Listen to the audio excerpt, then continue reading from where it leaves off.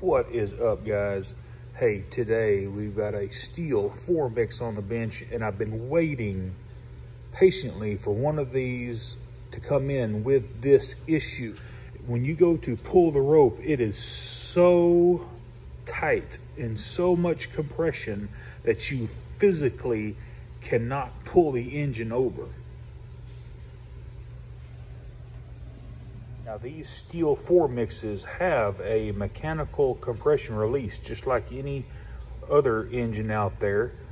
But as we can tell, the flyweight spring is broken, and the back cover of this camshaft has come off and is no longer attached to the camshaft. This piece is supposed to be made on to the cam.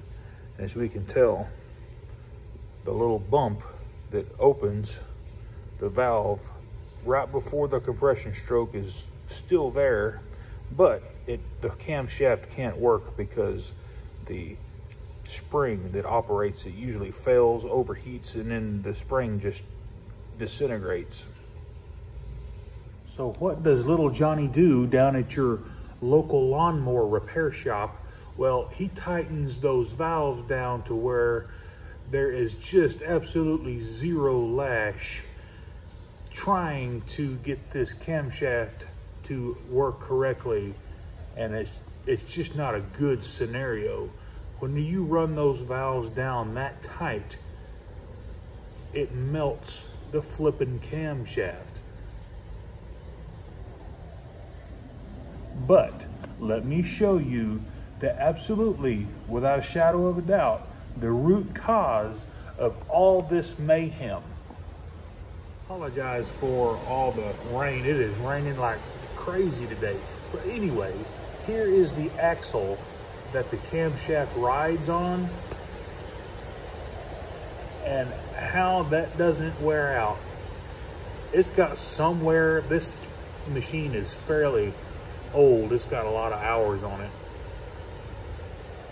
But you shouldn't have any play in right here. But this is not the issue. Where this camshaft lives inside the motor, you have a back cover on the back of the engine.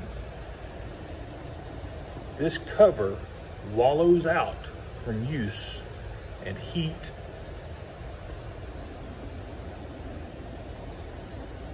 This boss is okay where the cam rides.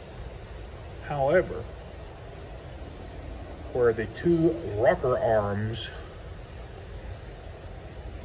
mount, and let me show you, that boss gets wallowed out. This much play where these cam followers ride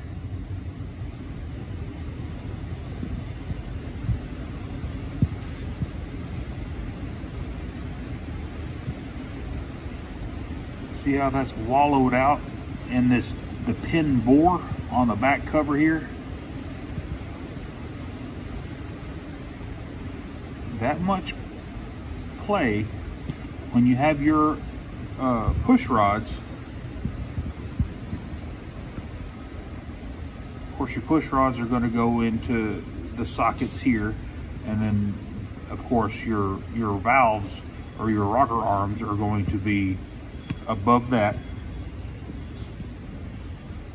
And with this slop, you're not going to get a proper valve lash adjustment. You can adjust it, you sure can, but it's not going to stay. As soon as you crank that motor, it's going to be all out of whack again. No bueno.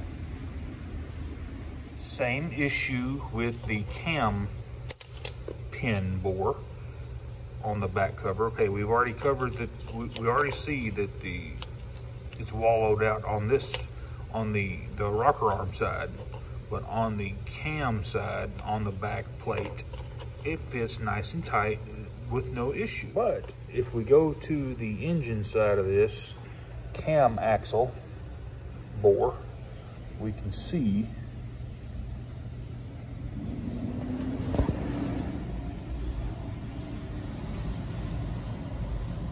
it's just completely wallowed out, and that will allow the camshaft to just be moving around in there. Now we take the pin and put it in the rocker arm shaft bore, and we're good and tight. I had a question a while ago on my YouTube short video. Hey, what can you do to fix this? Honestly, in my honest opinion, you're just gonna have to replace the engine block. You can take this engine to a machine shop and have them mill this out, and they'll have to do some micrometer work or whatever, and they can install you an oil-light bushing. But by the time, my goodness, by the time you do that, you could have already just short blocked this thing, or 9 times out of 10, the customer is not going to have it fixed because it just costs too much. I'm not a super huge fan of the 4-cycle 4-mix engines, but when they are running right, man, they are some powerhouses, torque monsters, good running little engines when they're correct. Can't count how many of these I've done under warranty and have to put short blocks on these. But anyway, guys, I hope this information helped you out, especially you heavy duty landscapers that run these FS90s and FS130s and KM combi units with this engine on there. That way, you know, whenever next time you go to the shop and they tell you that it's blah blah blah, well, at least you know now that they're hopefully not blowing smoke up your skirt. But anyway, if this helps you out, please give me a thumbs up and smash that subscribe button and click the bell so you get all my videos, new ones. Y'all take care. More Medic One. Bye.